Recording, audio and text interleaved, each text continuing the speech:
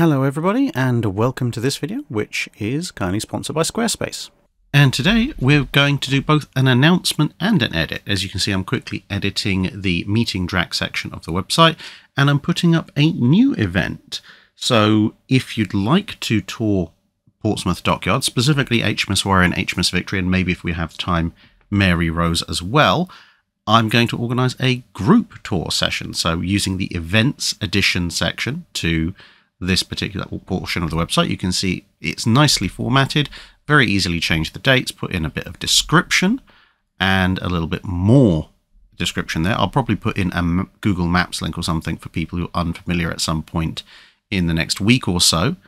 And then it's just a case of deciding what kind of picture I want to go with it. So remove that one, upload one of mine of Warrior, and then as you can see, because of the grid system, I can very easily move everything over to expand the picture whilst keeping everything in format.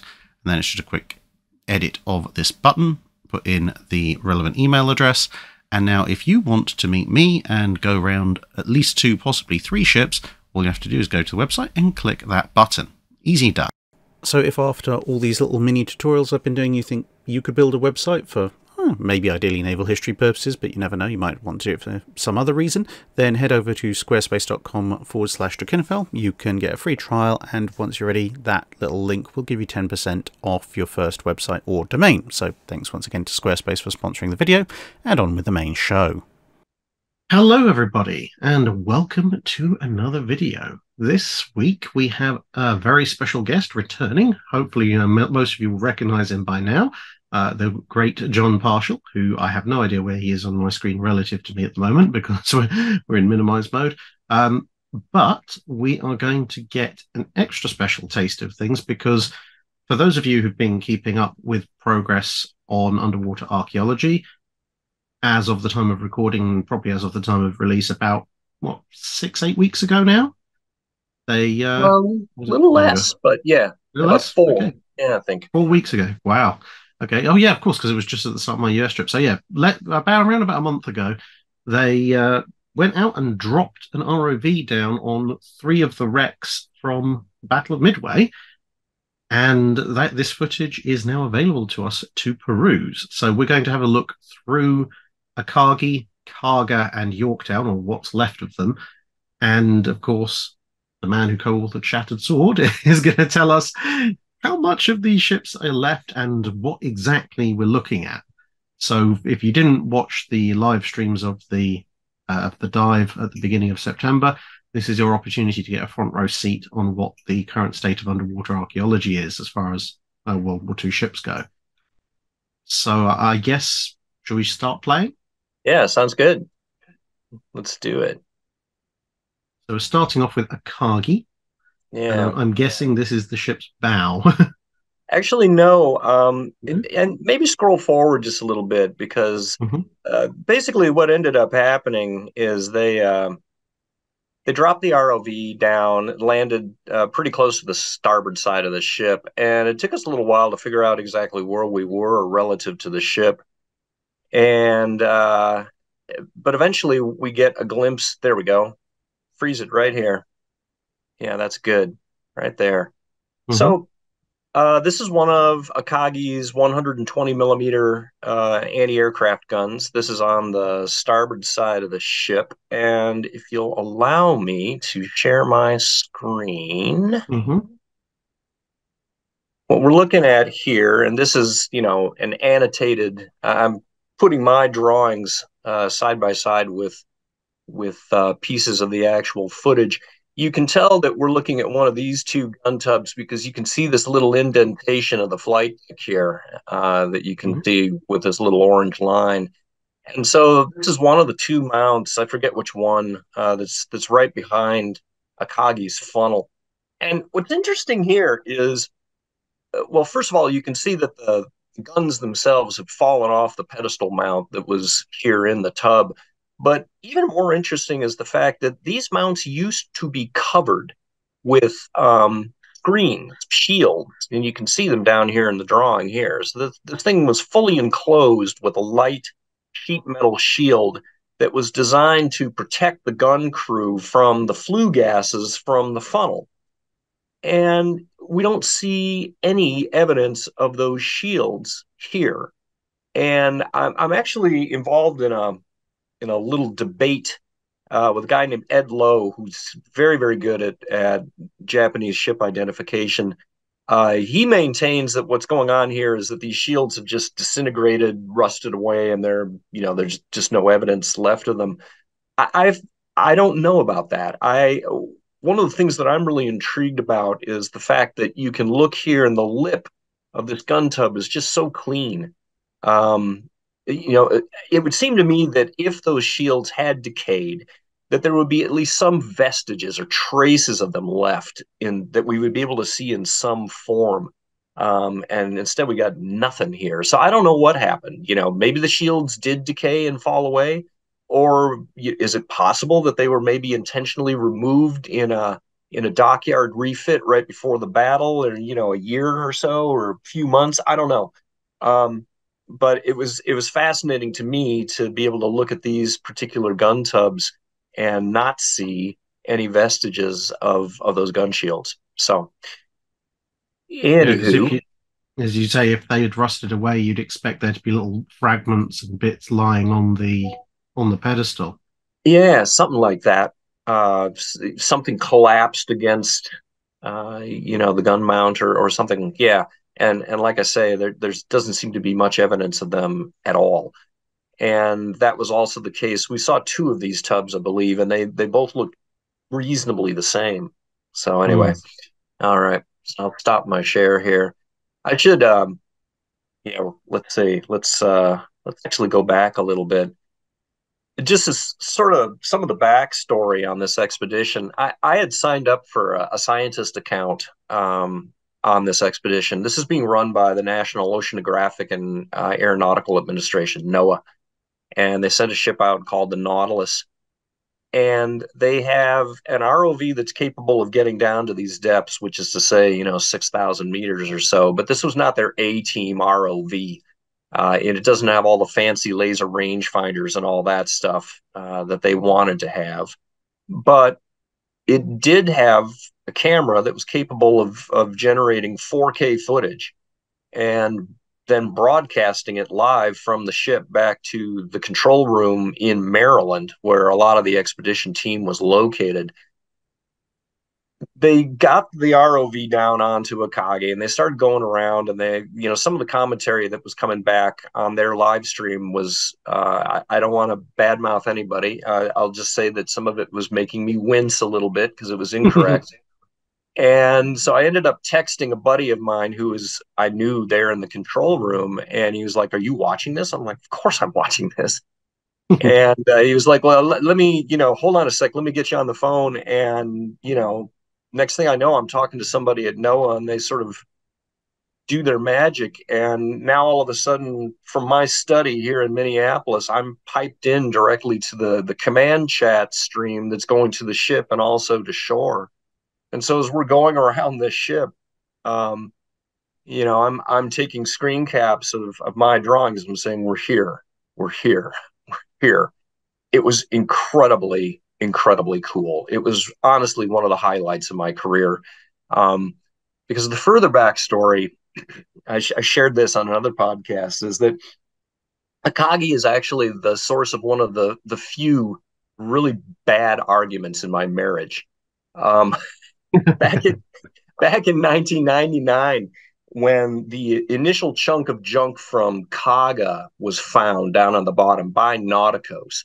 And it was the discovery of that particular artifact that really is the genesis for Shattered Sword. I mean, because Tony and I were involved in that expedition, we were kind of like, nobody's ever written a book about the Japanese side of this battle. Anyway, they were going to go back out there with another expedition and take a look for the ships themselves. And they wanted me to come along. This is 1999. And unfortunately, what that meant is I'm going to have to take a month and a half of unpaid leave from my job and go out and sit on a ship for that time. We had a 4-year-old and a 2-year-old. The 2-year-old was about to get diagnosed with autism. Okay. And my wife, quite rightly, was like, this seems very ill-advised. You should not do this. And I was, dead set on it because, yeah, but this is Akagi. I gotta go, honey. Unfortunately, the expedition fell through. Fast forward now 24 years, it was just so incredibly cool for me to be sitting in my study and, the footage is being piped in real time in high def. And I literally went and popped popcorn, as we're going around the ship. And the only, wife brownie points that I burned was, well, yeah, okay, I stayed up till 4 in the morning that night, but, I didn't have to go and sit on a ship. So anyway, technology is cool. That's the bottom line. And it was really, really fun to be able to go around this ship and see all this stuff. All right, enough backstory. Yeah. Sorry, blathering there. That's all right. Yeah. No, All right. Yeah, let's go it's all forward good. here. Yeah. All right. So basically, they put the ROV down and they started. Yeah, this is kind of cool. And they started driving around the ship towards the bow. And yeah, Mm-hmm. go ahead and freeze it here. Let me show you what we're looking at. This is, I'll just go big picture here. Let's take a look at my file browser. Okay, so we were just over here. And now we move forward. The funnel is completely gone, unfortunately, which is a bummer because that was, one of the really kind of standout aspects of Akagi. What we're looking at right now is this section right up here, which is you've got a couple of double 25 millimeter anti-aircraft guns, some fire control stuff, and we're also going to be able to see the lip of the elevator. So now let me find you a screen cap that shows us where we is. And of course, it is also hidden by the thumbnails. Mm-hmm. Yeah, right? Yeah, here we go. All right. So what we're looking at, we can barely see the outline of one of these Type 96 dual mounts here. And we're going to be able to see the curvature of the forward elevator, which is mostly blown away.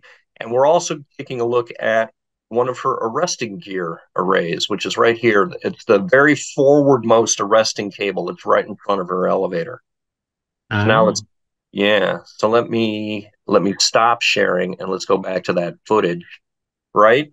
So you Mm-hmm. can you can see that Type 96 mount uh, there and that arresting gear array, and then up in the upper left corner again. Yeah, and here we are bouncing up and down on the 20-foot pogo stick as the ship Yeah. moves up and down. But you can see all of those features.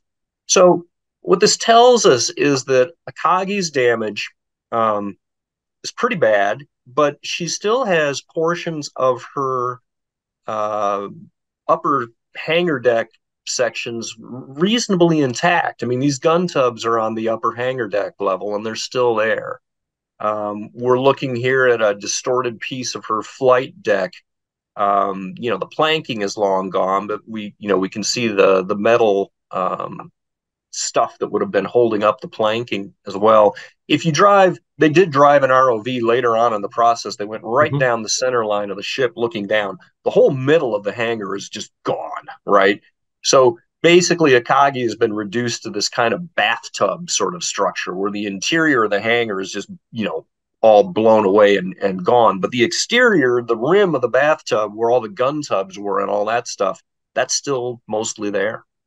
Yeah, you can So, see it's all been bent up here from some yeah, kind of sure. internal explosion. Mm-hmm. And yeah, I mean, obviously, a manned submarine probably wouldn't have the bouncy problem, but at the same time, it's I can't imagine the insurance premiums nowadays on manned subs going that deep compared to an ROV.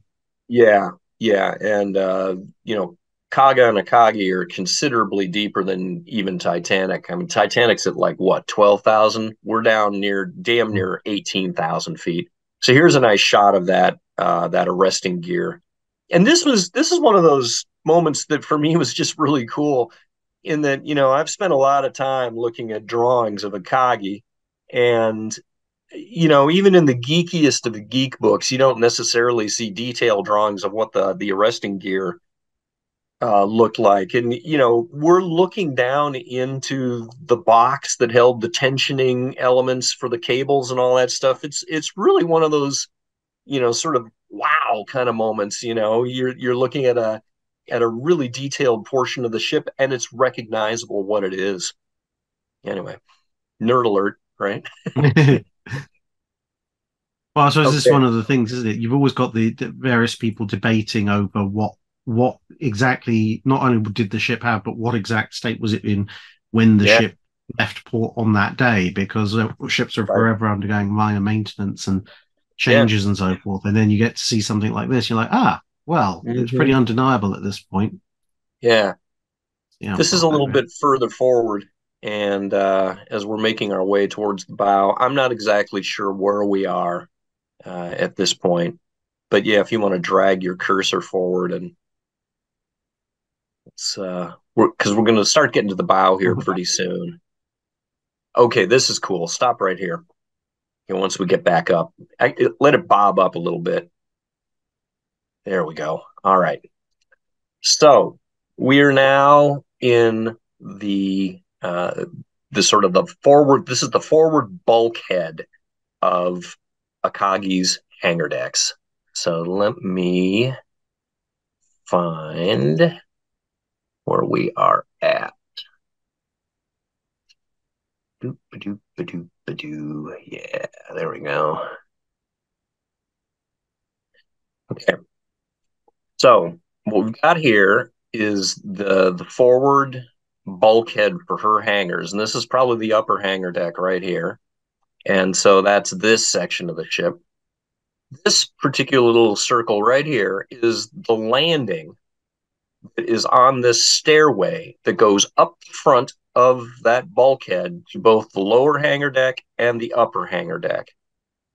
And what makes this so cool for me is that one of the chapters in Shattered Sword, talking about the damage control on the ships, is entitled Up the Steel Steps, where I'm talking about Akagi's crewmen, snaking their hoses up this very stairway to go up to the hangar decks to try to fight the fires. At this point in time, he had rigged a hand powered pump on the forecastle of the ship. And so there's a gang of men right here, with that pump, keeping the water pressure going as they're trying to keep their garden hoses, under pressure, trying to fight this raging avgas fire that's taking place in the hangars, just amidships. And of course, it's a futile effort, but again, that image of these men going up this stairway right there, up to, in many cases, their deaths. In the course of that firefighting exercise, there are continuing induced explosions and people passing out because of fumes, and you name it. um, but again, it's one of those things where, my God, we know the things that were happening on the bow of this ship, and they were happening right here. The other thing you can see is this is the base of this support that goes up and holds the flight deck up in the forward part of the ship. And then, of course, too, we can see the bollards here that would have been used to tie the ship up at dockside. There they are, right down there. So, again, just a really cool view of this portion of the ship, and really gives us some nice details.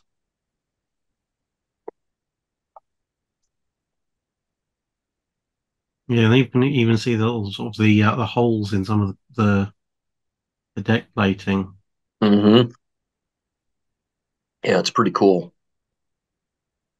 as we're making our way towards the bow. Okay. All right. Yeah, here we are. So, one of the things that makes Akagi so cool to me is the fact that she's built on a battle cruiser hull. And from the side scan images that came out in 2019, when RV, when Petrol found this ship initially, it was funny. As soon as I saw the side scan images, I knew immediately this was Akagi. And I was having a debate. It was actually Tony. He was just throwing out, could this be Soryu? And I'm like, dude, I've spent so long looking at this ship. I I forget exactly what I said, but it's like I would recognize Akagi's lines like the way I would recognize an ex-girlfriend. I mean, it's just obvious what this ship is. And one of the things that makes it so obvious is the incredibly lean, long, slender bow that she has, which is in perfect view right here on the screen. You can see how slender the particular the lines are for her. So let me go ahead and let's find a view of her. Yeah, here we go. All right. So here we are again looking at her bollards where she would be tied off. We can see the two holes here through the deck where the anchor chains are going to be going down to the anchors, and we'll see more of those anchor chains later.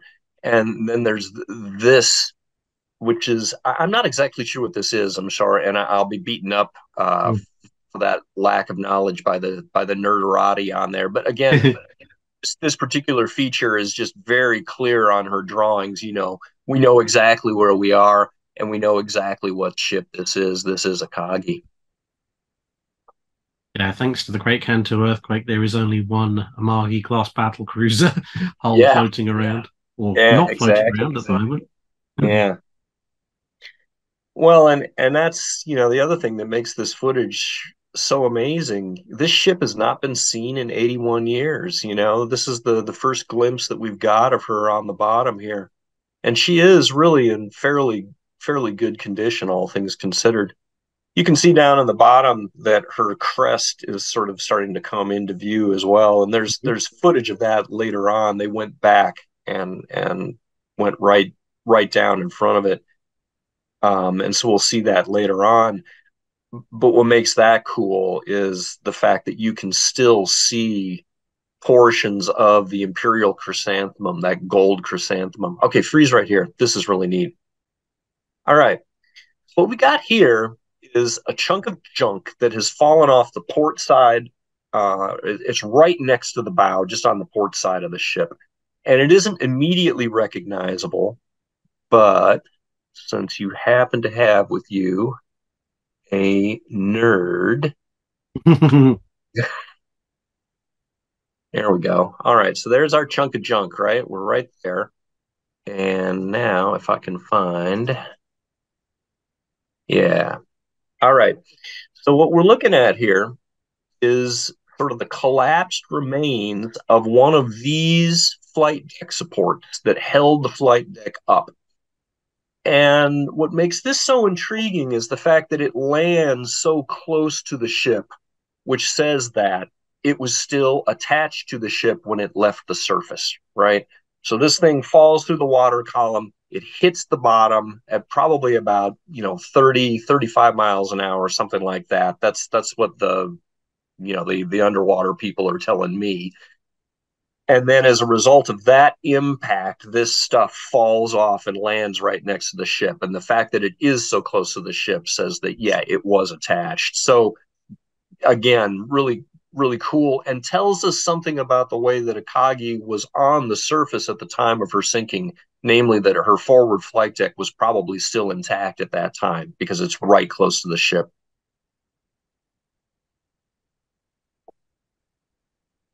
And then also we're weakened by fire and not designed really for that kind of vertical impact. Yeah, for sure. Now that looks like the bow. Yeah, we're coming in on the bow there. Yep, there's her chrysanthemum. And you can probably zoom forward. I think they did a pretty good job of. Oh, yeah, there you go. Yeah, there you go. Isn't that nice? Right, ba-boom. Still got some of its gilding. Yes, yeah, and that was pretty haunting, I gotta say. To see that and recognize that there's still some of the gold paint left on it. In some of the close-up shots, you can actually see the individual tracery of the petals of the chrysanthemum itself. Pretty darn cool. And again, instantly recognizable to anybody who's spent way too much time staring at drawings of this ship. I must admit, looking at this, there's part of me just going, I really hope this movement is now using the zoom on the camera, because I would not want to Yes. be the one in charge of a presumably multi-million-dollar drone this close to the Yeah. bow. No, they were definitely zooming in at this point. And it was fascinating to me just to sort of watch how the expedition team members, the ROV drivers and all that, how they go about their business. And they are extremely careful. They don't want to be anywhere near where there might be like some of those radio aerials, for instance. If those things had draped down by the side of the ship, they don't want to be anywhere near that, because if it gets tangled up with the cable that is Mhm. commanding this whole thing, we're verschnooked. The Yeah. ROV dies. We don't want that. So yeah, they were very, very delicate about how they would move in and move out. Anyway, yeah, this is a super cool shot of her again, her chrysanthemum, and you can As you you say, can you can see the see the outline. petaling there. Yeah, isn't that neat? I mean, the thing that fascinates me is that, okay, these wrecks are, what, another 30 years younger than Titanic. But then at the same time, we're seeing them at a Yeah, time that's probably approximately similar between when they sank and when we're seeing them to when Titanic sank and when it was first seen. right. Good point. Um, but the difference in the sea conditions, apart from okay, we've seen some of the damage further back, but when if you were just looking at the bow now, if that was up on the surface, you'd be like, oh yeah, a little bit of a sandblasting and a scrap and a coat of paint, Right. and you'd be good. Whereas you look Yeah. at, even at when Ballard first found Titanic, it was immediately obvious that this was a ship in the middle of prolonged disintegration. Right. Right. So these ones might be around a bit longer. Right. All right. Let's jet ahead here because we're gonna. All right. Hmm. This is kind of cool because you can see some of the anchor chains, lying on Oh the yeah. deck. Yeah, right. And down in the lower part of your screen, you're also looking right down into the Hmm. top of one of those flight deck supports. That's her port Hmm. forward one. Yeah. So again, pretty cool. You can see the mud line is pretty close. So when she smacks in, and she did sink bow first, so her Hmm. bow is buried pretty deeply in the mud, but still very recognizable. All right, here we go. Freeze it right here. We are now halfway up the side of the ship on the port side. And Hmm. I will go ahead and let's see here. So let's call up our handy dandy Akagi. So they drove around, looked at the bow, and then they drove around here. As far as I know, we did not see any evidence of this port forward anti-aircraft gun tub section. It may still be there. They just may have missed it. I don't know. Didn't see it. But where we are now is we're in this section and we're starting to look over towards the bow of the ship, or excuse me, the bridge of the ship. Hmm. And let's see here if I can find what I want to find. Doodly-doodly-doo. Yeah, yeah, this puppy. Okay, so this little circular feature here used to be, someone's going to bust my chops for this. I believe this is a Type 89 gun director for Akagi's 120 millimeter anti-aircraft gun. So this is the director that would command these three guns that are just abaft the bridge. And so back to that debate with Ed Lowe regarding the gun shields. What the hell happened to the gun shields on the tubs over on the starboard side of the ship? As he points out, well, okay, here's where that gun director used to be, John. Where is the gun shield for that thing? It's completely gone too. They didn't take that off. So yeah, I don't know. You know, but very clearly we can see uh, the circular outline of the tub, and then just above it, right here, we have this little bandstand that is sitting right in front of the bridge that held spotting binoculars, air search implements for anti-aircraft defense, and also some light machine guns later on too that I don't have on my drawing. You'll notice too that right in front of that bandstand was the director that controlled the 8-inch casemate guns that are down near the waterline at the stern of the ship, and we're going to see those a little bit later. You can't see that here because the director was actually ripped off the deck. But just before this section of footage, you could actually see the elliptical or the circular mount base for where that director had been. But anyway, we are now looking at Akagi's bridge. You can just barely see here some of the tracery of the portholes. What makes Akagi's Island so cool is it's almost like an office building almost. You know, you've got this slab section of island that just goes straight down to the water line. And Akagi is really tall. Her flight deck is about 65 feet above the water. The bridge itself is about 100 feet above the water. So, again, the fact that you can recognize this sort of slab like appearance makes her bridge just unmistakable as far as I'm concerned. All right, keep going. Yeah, okay, so this is cool too. Bobbing up, bobbing down. So, yeah, Yeah. I'm gonna share a screen here reasonably. So just keep going for a little bit here. Let's see where we end up. So we're looking down now on top of her island. There's another shot though where they kind of come around the front of it a little bit and Mm-hmm. Gives you take an a better idea look. how small that island actually is, really. Yeah, it's really not big at all. Why don't you fast forward a little bit? Vaguely see there's a kind of a room there, I guess. Oh, there Yeah, we go. okay. There we go. All right. Let me find you some eye candy here.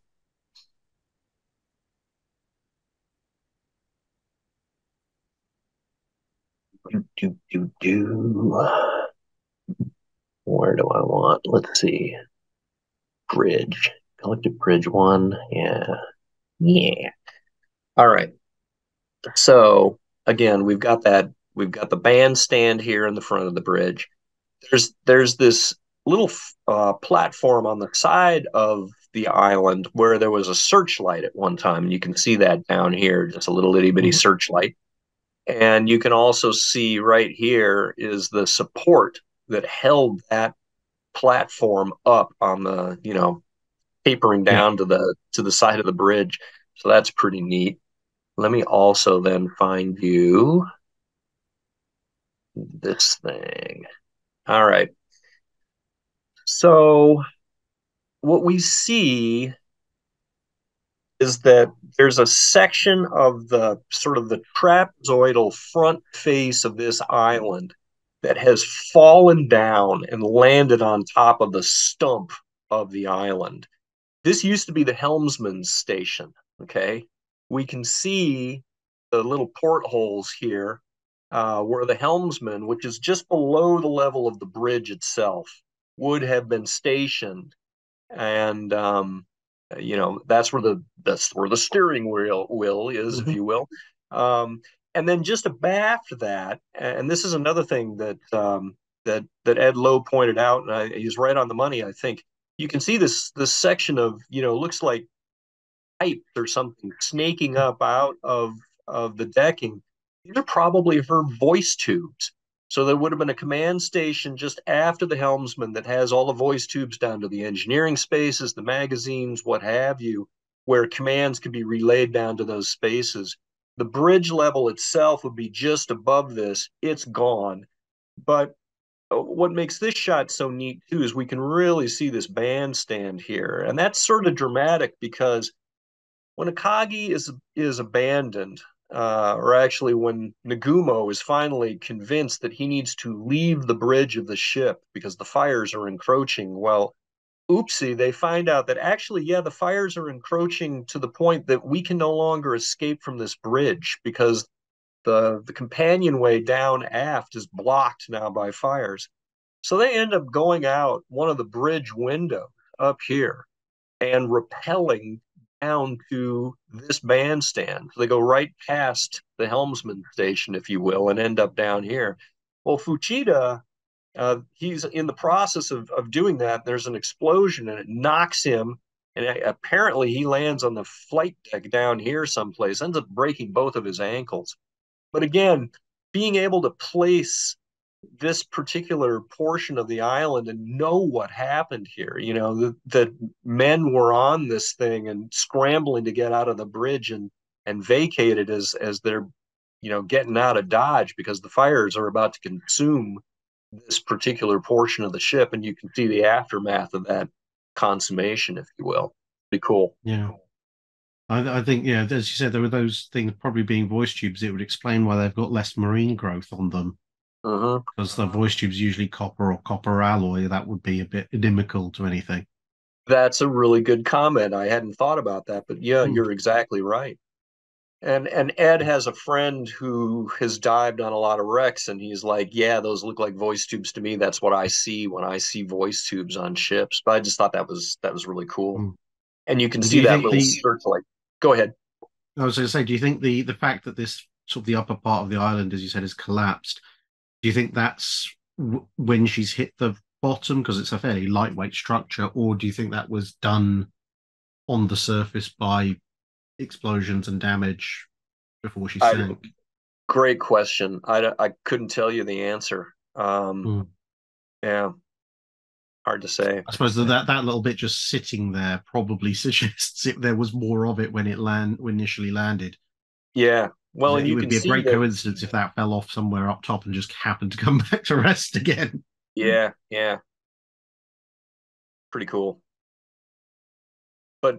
But neat too because Yeah. we don't see this on Kaga. You know, there's nothing left of her bridge structure whatsoever. In fact, there's nothing left of anything really above her armor deck. She is, as Mm. you're going to see, she is demolished. Here's that Yeah. adorable little searchlight stand here, kind of bobbing up Yeah. and down. We can see the support. You can also see that along the side of the island is this sort of catwalk, so you could Mm. actually walk right along the side of the ship. Some of the portholes there too. That searchlight platform would be a. I'm not real keen on heights, and if you're standing on that platform, I mean, you could literally jump 75 feet down to the down to the ocean right underneath you. Pretty scary. There's something interesting just there at the front line, kind of underneath the bandstand. Yeah, I don't know what that is. yeah, I don't know. Cable cabling something. It's just fascinating and all the little details that are still there because Yeah, you hear about the damage that the ship took before she went down, and it's strange that there's half the island is just gone, right. and yet there's random little bits of cabling and odd bits And on right, the deck that are just still there for whatever and reason. right, and guard railing there too. You could see. Hmm, All right. So now, where the heck are we? that's a Oh, they've gun. gone all the way back to the casemates. Hmm. That's an, actually okay. Let's stop here and let's go backwards because there's a shot of one of her gun tubs um, on just aft of the island before we get to this point. I'm pretty sure. Keep going back. I think. 'Cause, yeah, they go to the casemates and then they're going to go to the stern next. Yeah, I think you might just want to manually uh, drag the slider back and forth for where we are in the Mhm. footage. I feel like it was before this. Oh, before we looked at the bridge. Yeah. Okay, let's go back Yeah. to Okay. There the was a glimpse of bridge. it just there, That's the actually. A mount. little forward again. I wish I should have annotated these times. Keep going. I caught just a glimpse of it as you were backing up.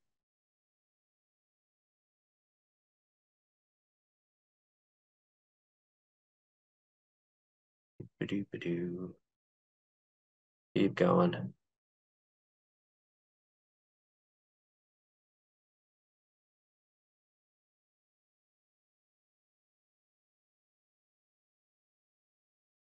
Well, I have a screen Is cap that of it. it just there on the bottom Yeah, line? yeah. Okay, there you go. Right. So you can just see right Hmm. underneath that.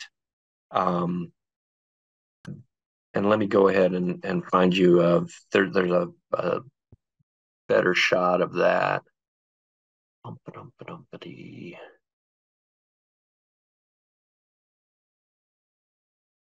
course, I don't have these annotated as well as I would like. Mhm.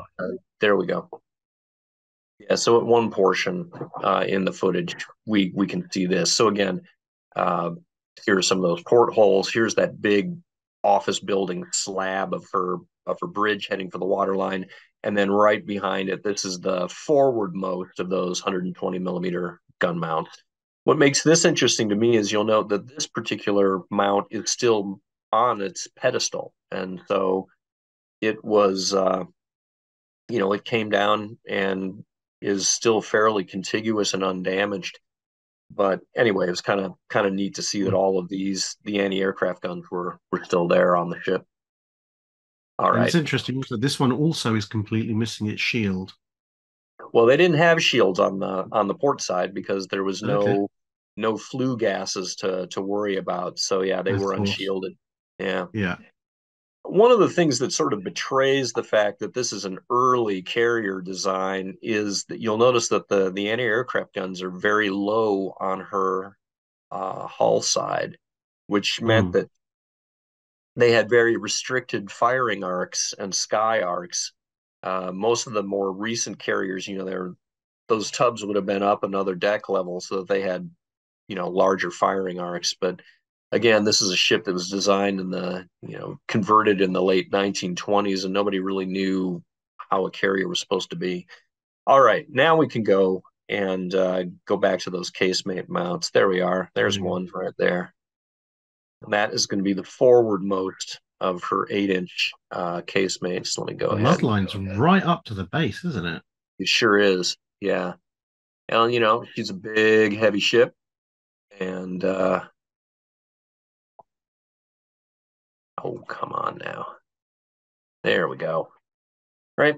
So here we are down towards the stern of Akagi, and she has on either side, she's got three of these 8-inch, 203 millimeter, actually maybe 200 millimeter guns.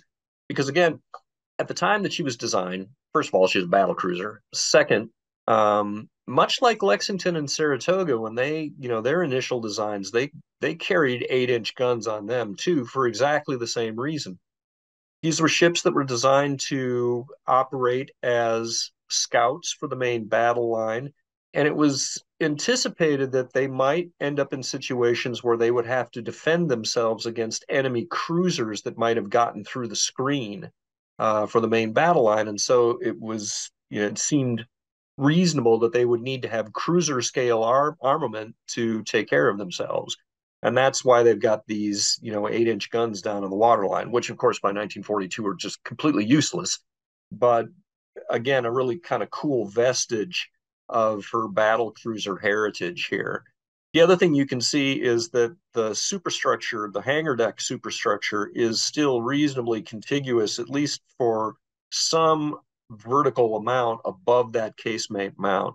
Now, I don't know how far up it goes. It looks like we're at least somewhere in the lower hangar deck. I'm not sure that the gun tubs that are right above that are there. In fact, I'm pretty sure they're not. But again, as we'll see when we get to Kaga, she's got a lot more of her hull structure still intact than Kaga does. All right. Yeah. I mean, I've been fascinated to know what the seabed is actually like what it's made of in this area. Because Yeah. I'm just thinking to myself, is this like a really soft, slurry-like seabed where the majority of the hull is actually still down there, or is this a bit more like Bismarck, where basically everything below the armor belt level has been pancaked by the force of the impact? Yeah. I don't know. I could probably find that out relatively easily. One of the cool things about this expedition is that there were hydrogeologists and marine biologists. A lot of people were watching this footage, and if they weren't into Japanese warships, they were like, "Oh, that's a really cool anemone that's right there." Yeah, it was kind of neat. Anyway, so here we are. Yeah, right down in her casemate. All right, I think you can go forward at this point because now we're going to start getting. Okay, so stop right there. Oops. Okay. Yeah. This is the extreme portion of Akagi's stern. And what we're seeing here with those three little white rectangles Hmm. actually painted over her name. So let me show you. Let's see, Akagi stern, port side. There we go. Get rid of that. Get rid of that. Come on. Yeah, here we are. So her name was painted right down, next to this porthole that's right here and right underneath the bollard. These are not particularly big characters. I think I measured them. They're maybe 18 inches, maybe 2 feet. Hmm. And for some reason, the Japanese felt the need to paint them over. What makes this fascinating to me is that their destroyers often carried the names of the destroyers on the sides of the ship, but they were much larger kana and would have been recognizable to an enemy at least at some distance. But with 18-inch high lettering, man, if you're more than a football field away, you're not going to be able to see these things. So I don't know why they felt the need to paint them out, but you can see the three little kana here. So Mm. it would read from right to left. It would be Akagi. And you can even see this little rectangle on the side here. That would be for the diacritical that turns the ki kana into a gi. And we're going to get a much better shot of this when we get over to the starboard side of the ship. So Yeah, let's keep rolling. it does seem a little bit odd to me because, as you said, it's a tiny, tiny thing, and also Akagi is one of a kind. So Yeah, just by her silhouette, you're going to know what she is. It's not like it's Shikaku and Zuikaku where it might be one or the other. right, Um, right, I mean, even Hiryu and Soryu are going to be more similar than Akagi is to right. anything else. Yeah, so keep going along here. So now we're on the starboard side of the ship, and we're looking at those same kana. And a little bit forward, it's going to actually give us. There we go. Ba-boom. Okay, so if you look really closely, you can actually sort of see the outlines of where those characters would have been. And this Oh was one yeah. of them, right? And I'm going to show you a screen cap that actually I had to go out and find a character set of Japanese that was reasonably calligraphic because the fonts that they're using here are they're very rounded and florid almost. Um, but this was a moment in the expedition when I'm sitting here looking at my monitor and seeing this, and there's a woman in Japan in her kitchen. She was one of the expedition team too, and she had her mom there, and they too are looking at these characters. And it was literally at this point when we could see the tracery of the ah character on the front, when both she and her mom and I were just like, squee, it's clear what this ship is. So let me show you here. Ba-doo, ba-doo, ba-doo. You can see that porthole next to them as well. These are not Yes. big letters in any way, shape, No, or they're form. not. Right. So here's my attempt, and unfortunately, this font is deliberately weathered as well. But you can see in black here, this is basically how those fonts would have laid down. And again, this little rectangle here, which would cover the diacritical turn gi or key into gi, it just was really cool from my standpoint to be able to recognize those kana. Anyway, all righty.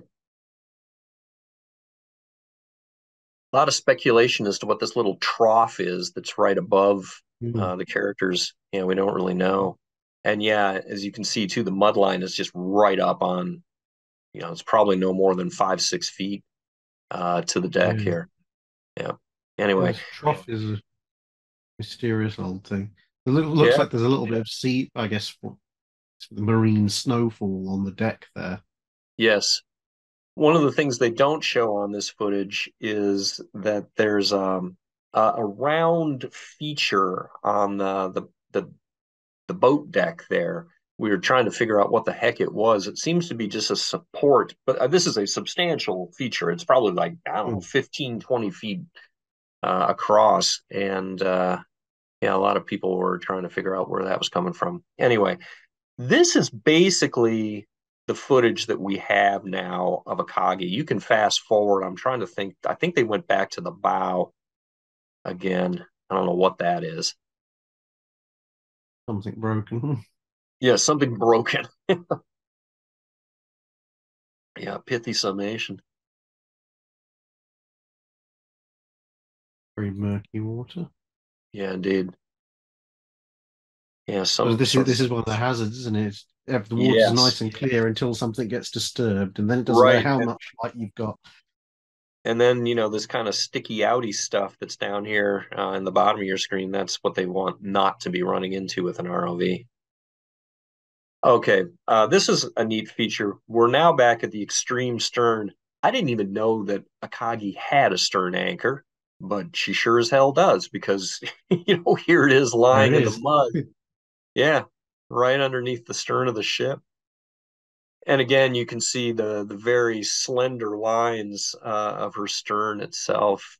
She's a very racy animal. So yeah, that's pretty cool. All right, that sort of wraps up Akagi, I think. So if you enjoyed this look at what very recent underwater archaeology looks like in the terms of the Midway wrecks, then tune in a couple of weeks' time to the next Fun Friday, where we'll be heading down again to have a look at Kaga and Yorktown, the other two wrecks that have been surveyed very recently, as we mentioned at the start of this video. And hopefully you've enjoyed this little look at what's left of Akagi. Nonetheless, thanks very much for watching. See you again in another video.